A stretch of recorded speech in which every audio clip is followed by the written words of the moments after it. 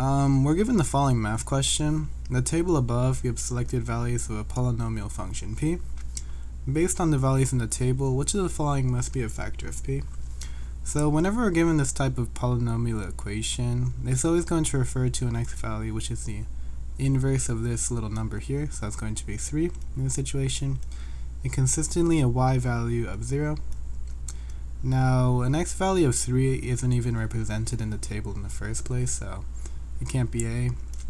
Same thing goes with b. There isn't such a thing as x equals to -3 on the table, so it can't be a b. There is x is equal to 1 on the table, but the y value doesn't equal to 0. In this situation, it equals to -1, and therefore it can't be c. Finally, with b, we do have a -1 on the table, and it is equal to 0. And when you look at 2 as well, the y value is also equal to 0, and therefore the answer is D.